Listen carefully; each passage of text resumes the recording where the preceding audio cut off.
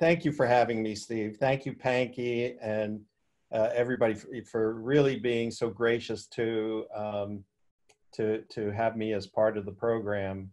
I know that as part of the sleep program, I have been invited to just give a little bit of a twist to the thinking of things, and I'm going to give you that twist tonight. Just my disclosures and affiliations. Those you don't that don't know me, I've been in orthodontics since 1983 up here in Jersey. And about 2008, I read an article that started to change my mind. And when I say change my mind, that was from one ear to the other. Shortly after that, I had an empty space across the hall and converted it into a classroom. And now we've been teaching the Airway mini residency for 8 years now with my partner, Mark Cruz. So that's a disclosure. I will love to invite you to be part of that.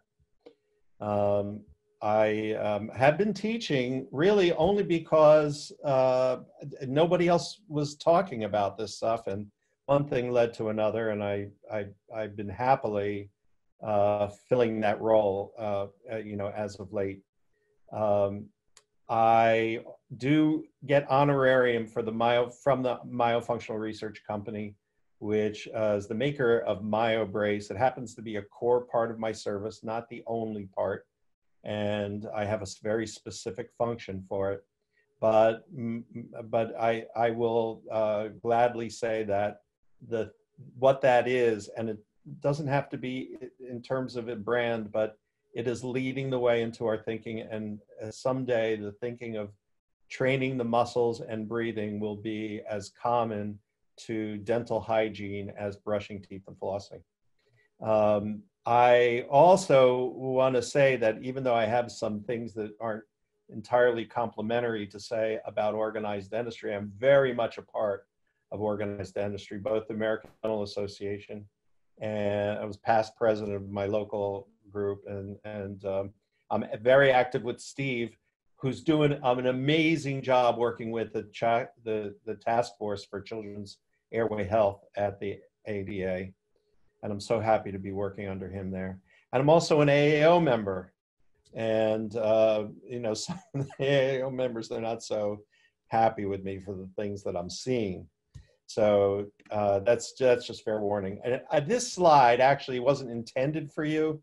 I just did a webinar 2 nights ago for the orthodontic residents at Montefiore Einstein Hospital up in the Bronx, up here in New York.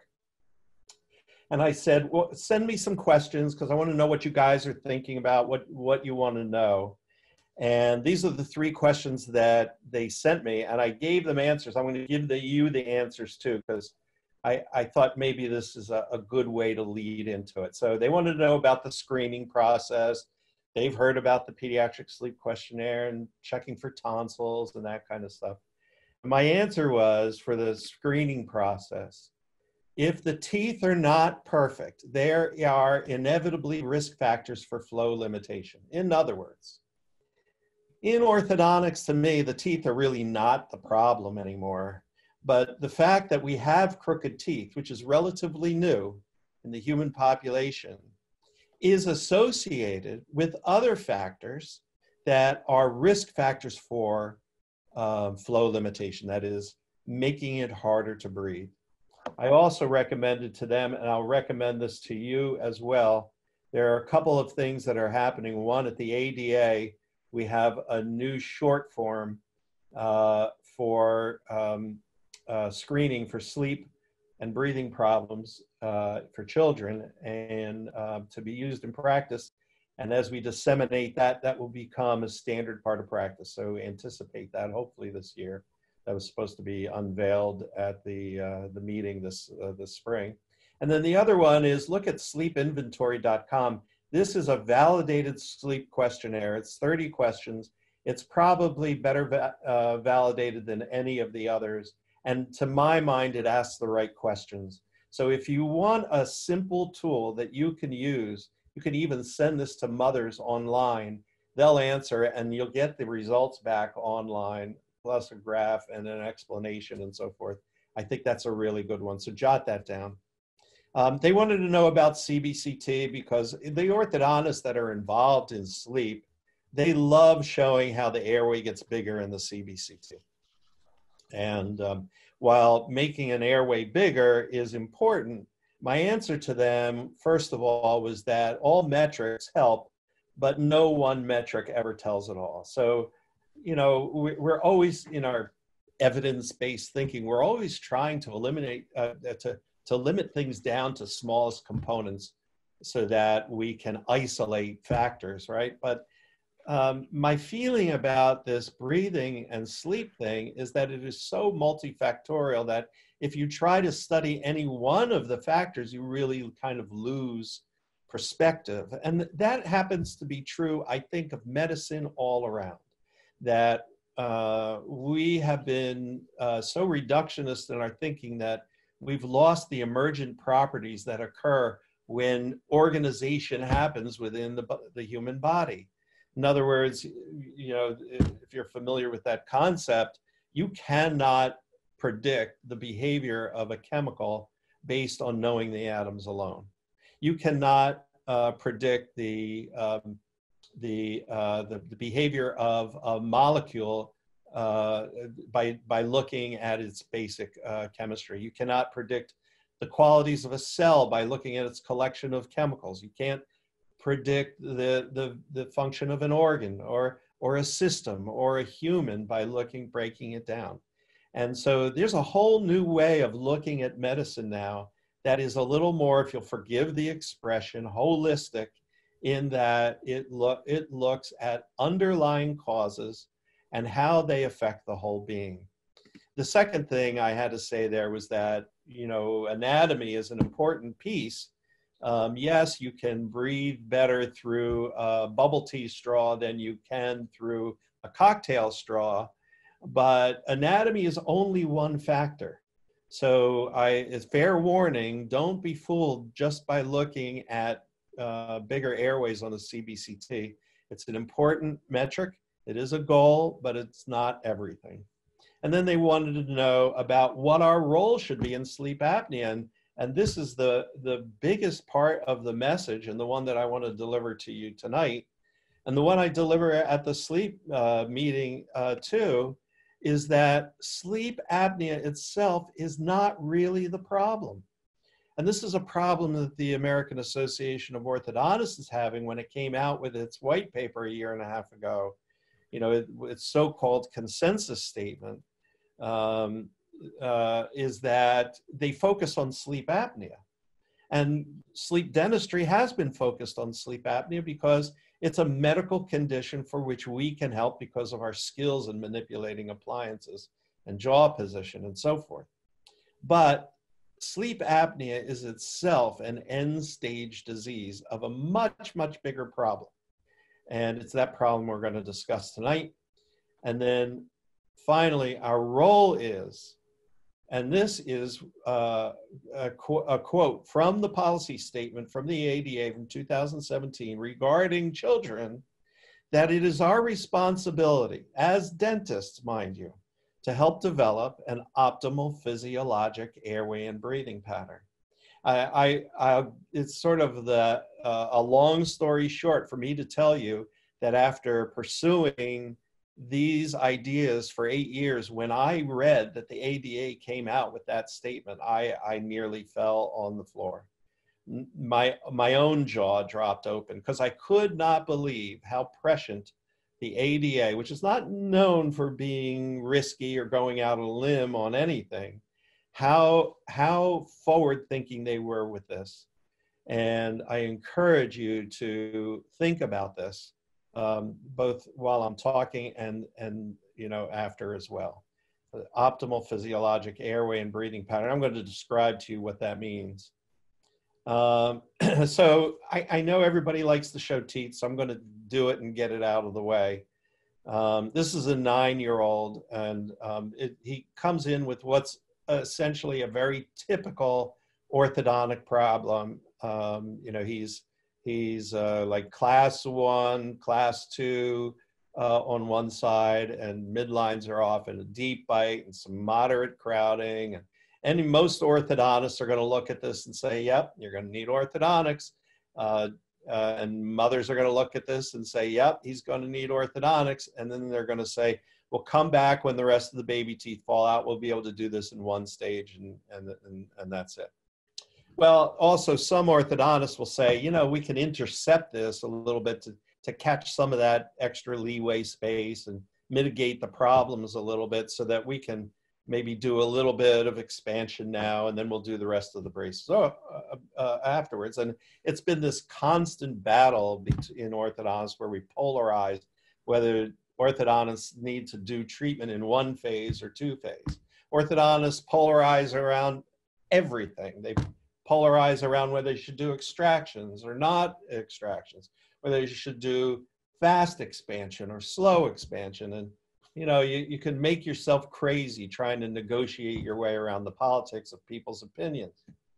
And I got an opinion of my own. My opinion is all these polarizations, they don't mean a damn thing.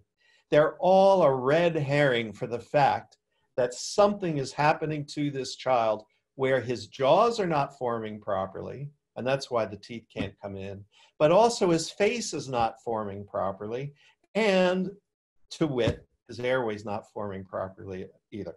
And to put a child like this on observation, as we say, you know, on hold before you do your orthodontics, whether it's 1 phase or 2, and ignore the fact that this kid is suffering is medically indefensible. And this is a really strong point, because, you know, while most orthodontists are arguing about 1 phase, 2 phase, extraction, expansion, whatever, they're missing the point. This kid is sick, and you can see it in his eyes, and you can see it in his face, and the mandible's not coming forward. His shoulders are uneven, his head is uneven, and something is out of whack. And the one thing you can bet on that's a good sign of that is his crooked teeth. The crooked teeth are actually the body's solution for this imbalance that's going on, because the body always seeks equilibrium and homeostasis. So just to make a long story short, he's got postural issues and imbalances. He's got tight frena, and his tongue is bound down. His ankles are rolled in. He looks like he's working 3 jobs, the poor kid.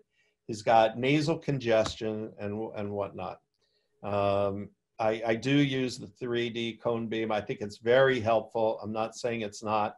When you see tonsils protruding out into the airway, or the airway getting extremely narrow in certain spots, if you see the tongue low, these are all signs. These are all risk factors for flow limitation problems. And I'll describe that in a bit. I think one of the greatest things about the CBCT is my ability to slice the front half of the face off and look at the inside of the nose, the sinuses, and the alveolar processes, and across the palate, because this is really where the action is. The deficiency in growth of the maxilla is a keystone for what's going on to our faces. So when I can see things like swollen turbinates or undersized sinuses, narrow jaws, angulation of molars that is off the true from you know, on the alveolus. These are all things that are very helpful to see. Yes, we measure the volume and the minimal cross-sectional area of the airway. The volume doesn't mean a hill of beans, really. It may be good for research, you know, comparing T1 and T0, but the cross-sectional areas are important, because anywhere there's a narrowing of the airway, that's where turbulence can be set up. And I'll tell you a little bit about that. So the narrowest spot is usually one of the culprits, but people can have more than one narrow spot. Between the tip of the nose and the bottom of the pharynx, anything narrow is going to make air swirl, and swirling air is hard to breathe through. if I have some orthodontists or orthodontists in the audience, you love tracing cephs, I've kind of lost my my feeling for that, and I'll tell you why. It's not just that I'm lazy; it's that while cephalometrics has been looking at the shape of faces and describing various angles and lengths and so forth to describe where the child is at the moment they're sitting in your chair, it does nothing to tell you about how the face got there in the first place. And frankly, most of the analyses that we use do not, to my mind, really describe the problem well. And there are some exceptions to that. But the one thing that I want to know is, where is that upper incisor in relationship to the rest of the face? Because the upper incisor tends to be the emissary for the jaw. Where the tooth goes, that's where the jaw's been or is. And if the jaw has not developed fully and it doesn't come forward in the face, the upper incisor will tend to be retracted, or in some cases like this, it'll be pushed forward. But in orthodontics, when an orthodontist looks at an overjet like this of 7 or 8 millimeters, they're going to ask this question. They're going to say, all right, this is class 2. Do I retract the upper incisors or do I advance the lower incisors? And there are various techniques that do both, and some of the techniques just wind up halfway in between.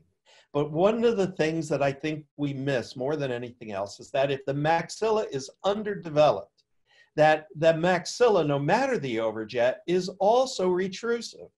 And so most class 2s are either bimaxillary retrusive or mandibular retrusive, but not maxillary protrusive. In my mind, there is almost no good rationale for retracting the upper incisors anymore. And there are a couple exceptions to that, but think about it. This may sound crazy, but when I see a thumb sucker, to me, those teeth sticking out in the front, they're probably the only 2 teeth in the right position in his face, because everything else has been retarded by that habit. So I know I probably shouldn't introduce myself to you with statements like that, but it is how I come to see things so differently. I do not want to retract incisors, no matter how I do it, in an airway that is already deficient, in a face that's already deficient. Even if I have him protrude his jaw forward, that whole face is deficient. And this is endemic in our population. Just as it's endemic for kids to have crooked teeth and normal for them to go to so normal for them to go to an orthodontist that most parents just lump it in with the Sweet 16 and the college tuition. But there's ample evidence that our birthright is not to have collapsed faces. And those are the joints, nothing particular there. And I show this because I want to show that myofunctional treatment can make a difference. I'm going to be very forthright in telling you that this is an unusually good case. That even though it's a simple orthodontic case, by just training the muscles, and it was just really getting started, that we were able to start getting the tongue up on the roof of the mouth even before I got the tongue released, and reduce the overbite, started to widen the palate, reduce the crowding. I haven't done a damn thing other than that. There's no appliances, no bite plates, no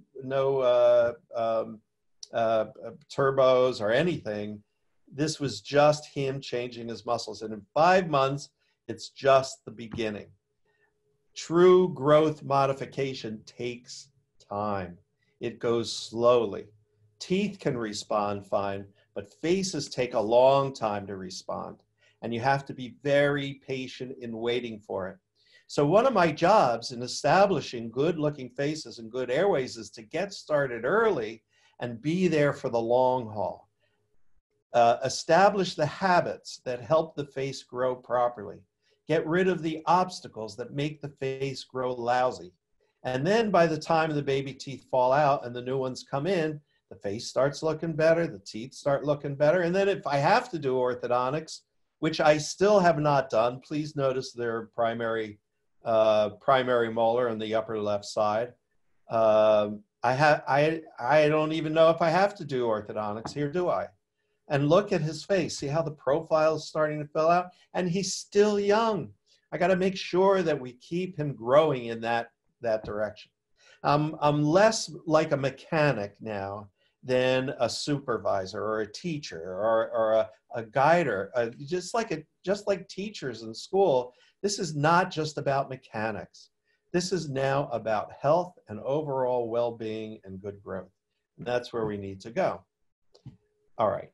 I'm going to skip this one just because I have so much material to show. And let's get to the premise.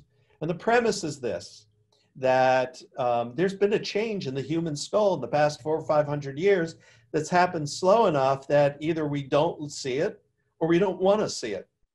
And I'm going to say we don't want to see it because the lessons that it gives us can be a little bit disturbing. But also the possibilities and the opportunities that it gives us are amazing.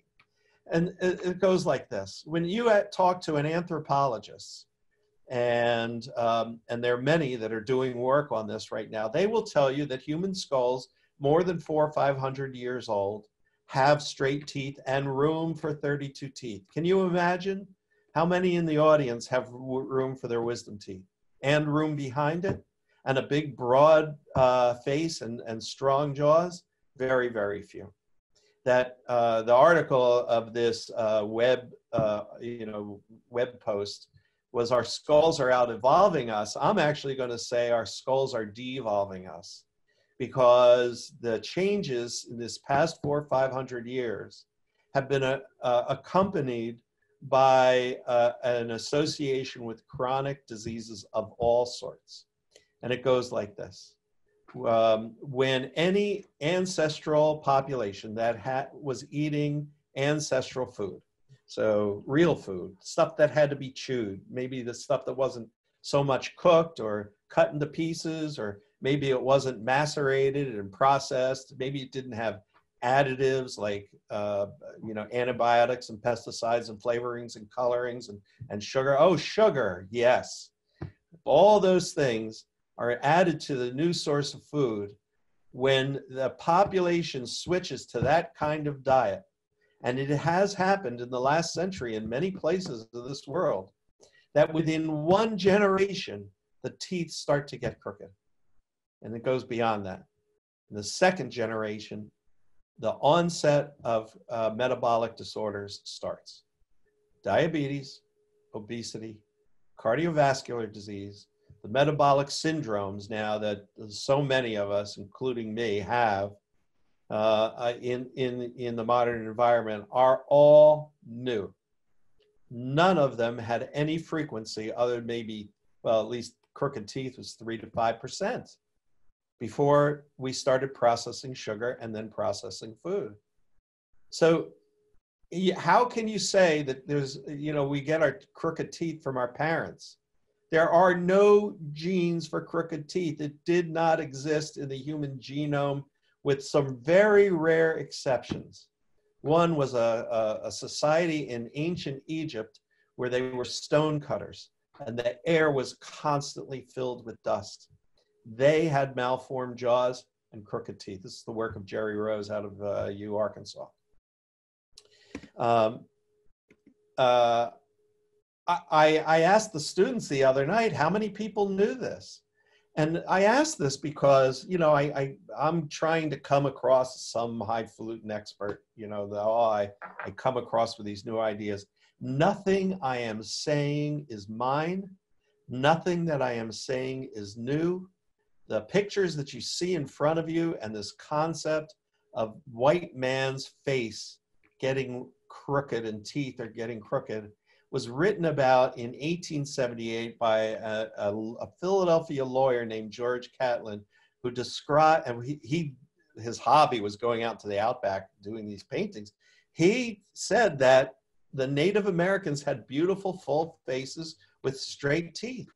And the kids back in Philadelphia looked terrible. In fact, the Indians used to call us black mouths. His book is fascinating, and it's free. This book was also recommended some 50 years later by none other than Edward Angle, the father of American orthodontics. It's called Shut Your Mouth and Save Your Life. And so this message, which we knew, that the father of orthodontics knew, that many orthodontists have known along the history of orthodontics, that our faces are not supposed to be deformed. We're not supposed to grow up with crooked teeth. This message has been lost. And if I'm standing on the shoulders of giants, my only message is to listen to the guys that I'm standing on, because there is no excuse for this. Now, I say no excuse. It is a cultural phenomenon now that we allow this to happen to our children. And I say that because we now know that it does not have to happen to our children. We can get our children out of this problem before it gets to the point where they need braces so badly anyway. I mean, I do braces for kids. Not all kids turn out like that other case. And a lot of people still want that Hollywood smile, which is great.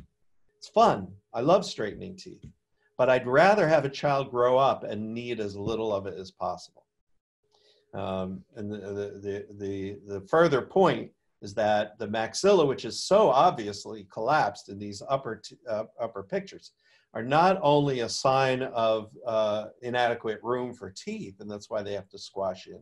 Palate's also the floor of the nose, so the nasal apertures are already narrow before you even begin. So we're being born and raised with risk factors for flow limitation before we even start.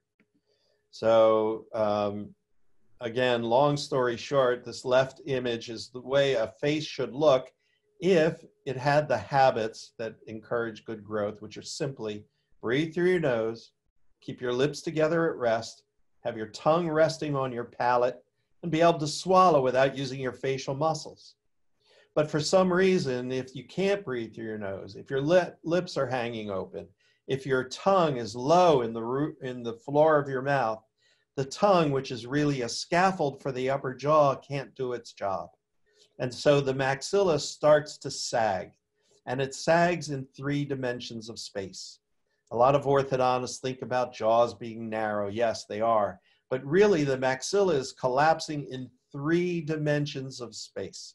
If you ever get a chance to look at the work of Mariana Evans, who's also doing some of this anthropological work at Penn, she's an ortho-perio dual degree, working particularly with developing maxillas in both growing people and adults, but especially if you see the before and after of what human jaws look like, the way they're growing now, and what could be, you just won't believe it. And I should have put those pictures in here, but just jot her name down. You want to see it, because this is really the crux of the matter. If the tongue is not on the roof of the mouth while the jaw is growing, if we're not chewing food that really requires chewing, if we have allergies or asthma that makes our mouth hang open, our tongue is not doing right, we have a deformed maxilla. And I call it a thumbprint palate, not from thumb sucking, but it looks like someone took their thumb and put it into a bunch of clay. That indentation there is evidence of a collapse along the sides. In other words, that's the only spot that's correct, is right up there on the top of the palate. Everything else is collapsed inward. And the teeth become malarranged because as they try to fight their way into inadequate space, they're going to be guided by musculature along the sides, the buccinator, the orbicularosaurus, the mentalis, that are also often very active because of poor tongue posture. And the maxilla is going to collapse in 3 dimensions of space. And you can see it at 3 years old. You can see it at 7 years old. Look at that palate. This is one of my patients. And that is not an inherited condition. That is an acquired condition. And you can see it at 8 years. These are not the same patients. I'm saying you can see it at every age because it does not go away by itself. And you have to understand this. It is a deformity. It is an acquired deformity of the human face based on poor posture, poor eating, and the stressors of the modern environment, the same ones that are creating problems for us elsewhere. This is what a good arch is supposed to look like on the right. The one on the left, even if you were to straighten up the teeth, that collapse in there would still be there. Now, I want you to start looking at your patients differently. Tilt their head back, have them open up their mouth, and look at the shape of the palate. If they had braces, they got straight teeth, I still want you to look, because that means they straightened the teeth and compensated the teeth for a collapsed jaw and never got the tongue up to rest on the roof of the mouth where it should be. So we're going to skip that. So the premise is this, that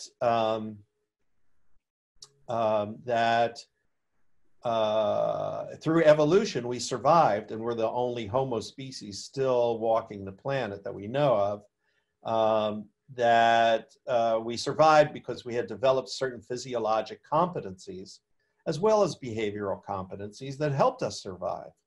But in the modern environment that has changed so drastically, so fast, I mean, nothing has changed in human history like the modern environment since the Industrial Revolution. Look what's going on around us. We live in these incredible buildings with, you know, food and clothing and things and internet, and none of it was there when our bodies developed. And so in one way or another, even though they have lots of benefits, they are also stressful. And I don't mean just psychologically stressful, physically stressful. It's the way we use our bodies, the way we treat our bodies, the way we medicate our bodies, the things we eat, the things we drink, the things we put on our skin, the electrical environment that we surround ourselves with. And yes, the unrelenting, you know, go, go, go of modern life, because, you know, we have the technology to accomplish so much now. We can't get away from work, hence being here lecturing to you at 8 o'clock at night. And the problem is that although our body is meant to take stress and all kinds of stress, it can't be unrelenting stress, because we have to, when these stressors happen, we have to compensate so that we can deal with it. And compensations, you know, say for a stuffy nose, could be opening your mouth. Compensations for not being able to breathe through behind the adenoids, may be holding your head forward. I mean, there are all kinds of baby bottles are compensations, pacifiers are compensations.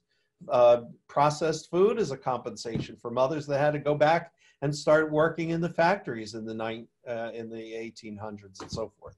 So the problem is that they always have unintended consequences or compromises, and that's what we're dealing with now. And I'm telling you that this is what we're dealing with when we talk about TM problems, facial pain, clenching and grinding, abfractions, cracked crowns, to a good degree periodontal disease, although that can be linked to the microbiome of both the oral cavity and the rest of the digestive tract. Even the way we give birth is different now than we did years ago, and it changes things. And once you get those unintended consequences, they go around in a vicious circle, getting worse and worse. Of course, the one we're dealing with at the present moment is this inability to breathe well, where you're supposed to breathe through your nose. Air flows through smoothly down the back of your throat and into your lungs. When we get narrow spots, and we call those Starling resistors, the narrowness creates turbulence, and the turbulence creates negative pressure, which sucks on the tissue. And if the tissue is, you know, elastic enough and resilient enough, it'll just kind of flutter in the breeze like a piece of paper in the wind. And that's, you know, we call snoring. Of course, it could get so bad over the years that there's no resistance at all, and the negative pressure just pulls the tissues together, and then the whole airway is blocked off, and that's obstructive sleep apnea. But there is a gradation going on from the narrowing of the airway all the way through the stoppage of the airway that we call flow limitation. And this is also known as upper airway resistance syndrome. Syndrome because just the difficulty in breathing is enough to create stress for our body, even if we don't stop breathing, even if we don't wake up, even if there's no drop in oxygen. Just the fact that our brain detects that we're having difficulty breathing means we got to do something about it. And very often you can see extreme spikes in heart rate all through the night in someone that otherwise thought they sleep just fine. Their fragmented sleep will have an effect on their physiology, both daytime and nighttime. Plus, I will say that many of us have picked up habits about breathing that make it almost impossible to breathe well at night. We're breathing a high rate and volume of air, using our chest and shoulders to breathe, heaving, literally our shoulders heave while we breathe. Kids breathing at 25, 31 breaths per minute, they're hyperventilating. And how could they possibly manage to breathe well at night when the muscles go limp and we're laying on our back? This is a problem that far exceeds sleep apnea alone. It's a problem that is happening to, like I say, anybody who's got small jaws, and anybody who's got small jaws has crooked teeth. So laminar flow is the goal. That is, having air pass through a tube without obstruction. Turbulent flow is the enemy because it creates negative pressure, pulls the sidewalls in, makes it harder to breathe, more effort to breathe. Does anybody want to have more effort to breathe? Just test yourself by taking your hand and putting it over your nose and mouth and seeing. You can even leave a little space if you want. I don't want you passing out or anything. Let's just see how long you can keep that up for. Let's see how long you can keep an N95 mask on. How's that? And what creates turbulence? Structure, function, and behavior, not just structure. Because, like I say, there's more to it than anatomy alone. Let me just look at my my clock here so I don't talk too much. Got a few more minutes, Barry, and you want to take questions? All right. Anytime you're ready, but all right. Let me see what I've given them a mouthful. All right, look, structure, function, and behavior. Structure meaning the size and shape of the airway. So yes, I mean, if a fireman came to your house, you'd rather have him have this big hunk of a hose than a little squirt gun, right? Yeah, having a bigger airway makes it easier for the air to flow. But you also have to look at the stability of the airway, the things that cause swelling or adipose or irritation or inflammation or mucus. These are all things that will affect just how well the airway will be able to stay open. And then this is the most important thing in my mind because this is really the source of the problem and the one thing that most dentists are not looking at, and that's behavior. Meaning that the urgency to take the next breath, it's the most important thing we do moment to moment. And anything that threatens it requires a compensation immediately. And those compensations reverberate throughout the body in so many ways, from head to toe. It's a long story. So this is the statement that the ADA made. And, you know, read it quickly. You could parse it out because there's a lot of real meat to it. But the end of the statement is that it is our job to help develop an optimal physiologic airway and breathing pattern. And that's really crucial. So what do we have to do? We have to make sure that the airway is of decent size and it's unrestricted. We have to make sure that it's stable and resilient by reducing the factors that get in the way. And then finally, we have to teach people how to use the airway properly through the nose with the right minute volume, using the diaphragm, taking in air and exchanging just enough that we need, keeping carbon dioxide levels proper, allowing nitric oxide from the nose and the sinuses to flow through the airway and prepare the airway for breathing. we think about sleep apnea as being the end stage problem, but really, it is the end stage problem. It's the modern environmental stressors that lead to the compensations. It's the compensations that, if they become habits, lead to soft tissue dysfunction. It's the soft tissue dysfunctions, the open mouth posture, the low tongue posture, the breathing through the mouth, the flaccid or hyperactive facial muscles that lead to the change in the skull.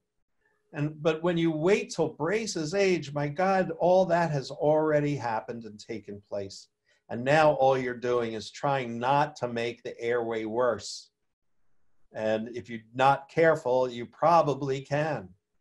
So, but in adults that have either had airway ignorant orthodontics or have not had orthodontics at all, they are in compromise because the inability to deliver oxygen to all parts of the body has effects in every system of the body.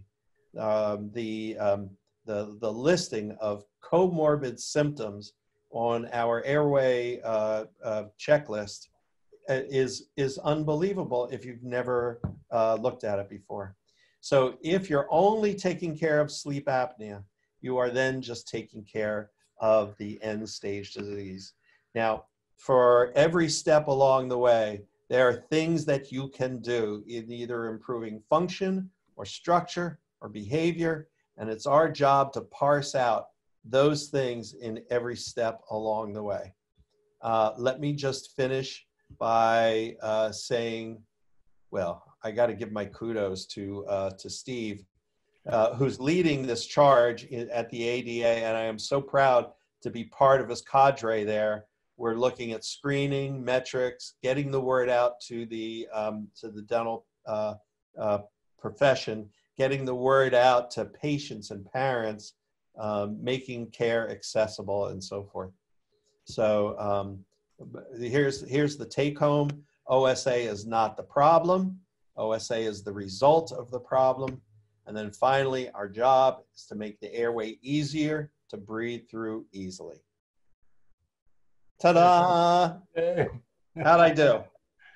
Of course you did well. So we have a few really good questions here that fit right in nicely with your talk, Barry. And primarily, people want to know kind of how do we approach families? There's questions about when do we start? Is it less than one? Do we do breathing exercises? And very important, I'd really love to hear you say what the dentist can do to talk to their families about a child who has, quote, crooked teeth. And maybe they're not the orthodontist. And so they say, well, should I take my kid to the orthodontist? And talk about a little bit about how you help the families set up that successful treatment. Yeah. So there are many approaches to this. One is that you have to start screening and just get a hold of the screening form. I'm sure, Steve, is it ready for distribution yet? No, the new one's not yet. All right. So you look around and Steve will write one up for you.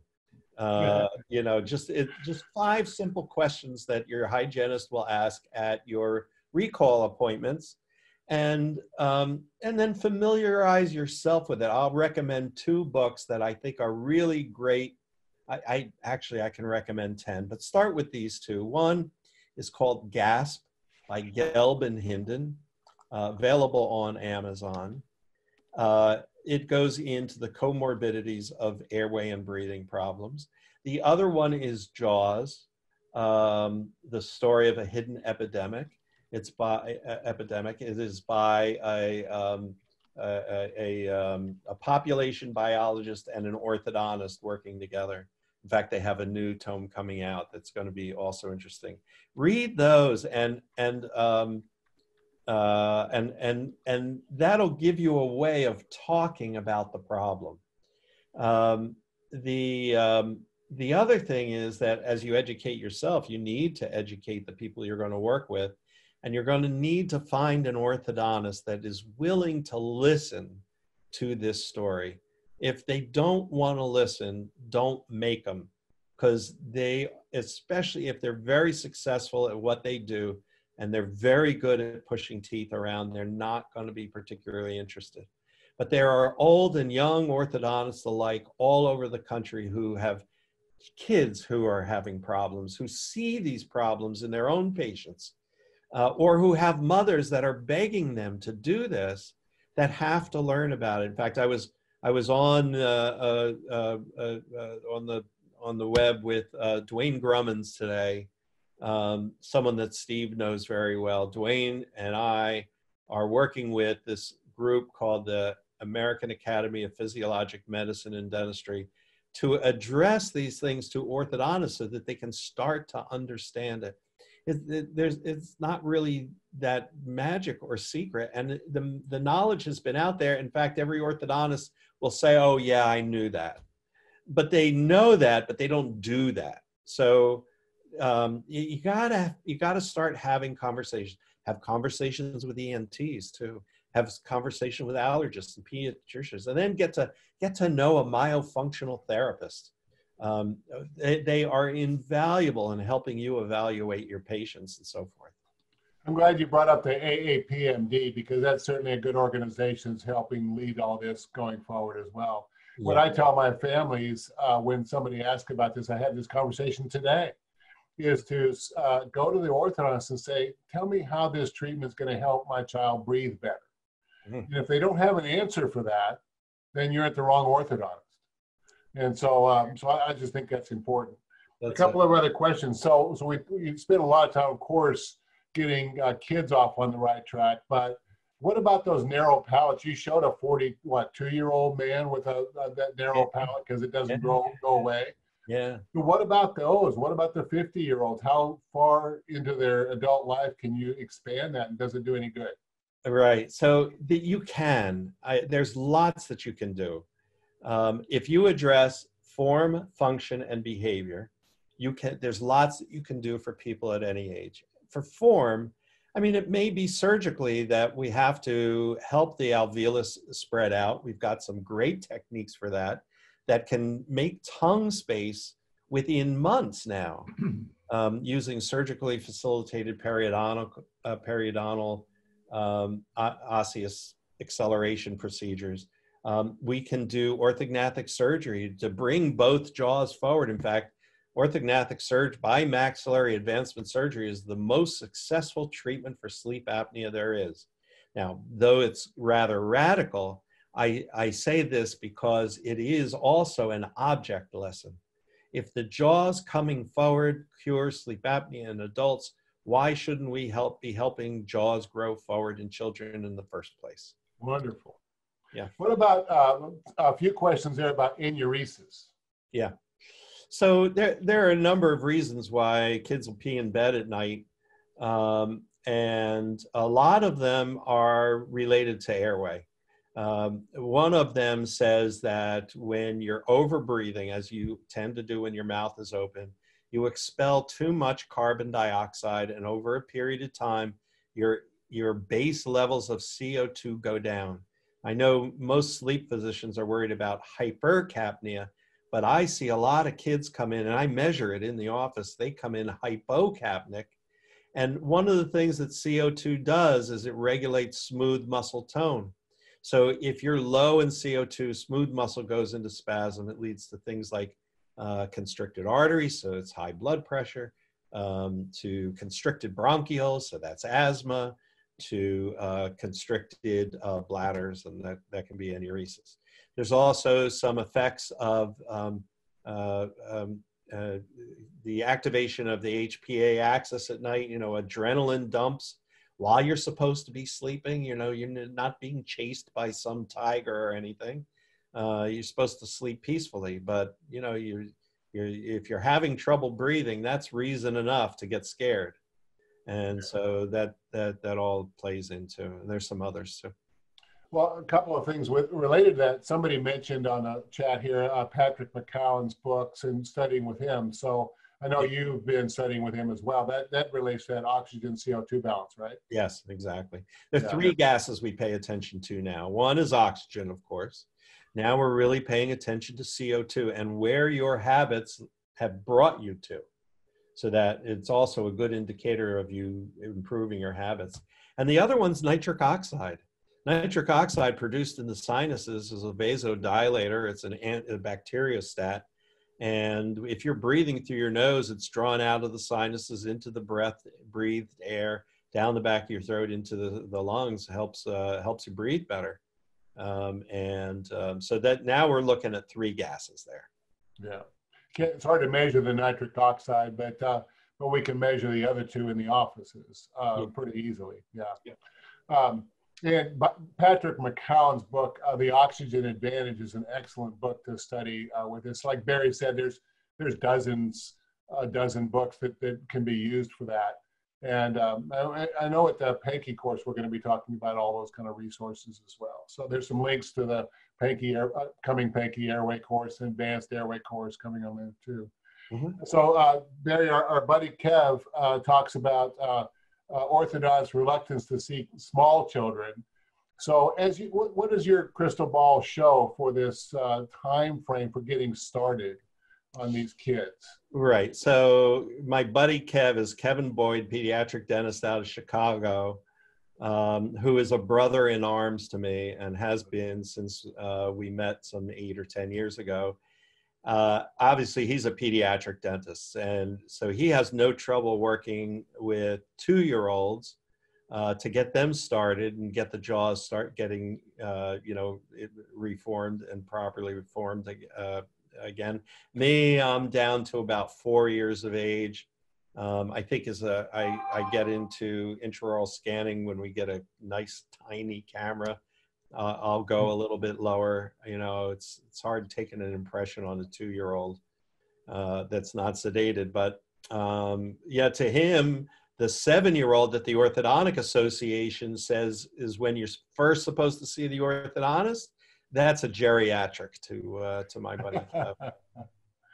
So talk about adult orthodontics for sleep apnea. Does that work? Well, yeah. I mean, look, again, structure, function, and behavior.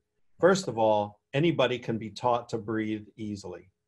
Secondly, and there are PhDs that are doing that. There's a group. It's not Buteco. It's maybe a little more sophisticated, but there are breathing physiologists that will work with patients, especially if you get really tightness in the chest, panic attacks, all kinds of dysfunctional breathing that we attribute to our mental state. The mental state may be a reflection of the physical state.